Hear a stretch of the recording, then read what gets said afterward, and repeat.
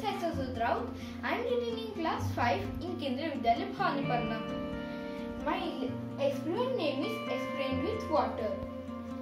In this, we will see that which things will be float and which things will be sink in the water. Let's find out. First, iron nail. This is the iron nail. This will sink in the water. Then we will take steel plate.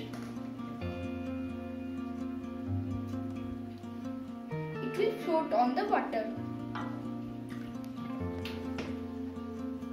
Then we will take an empty water bottle.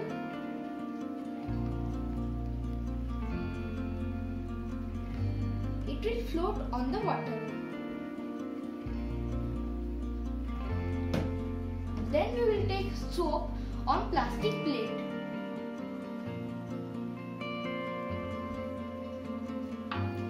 It will also float on the water. Then we will take only soap.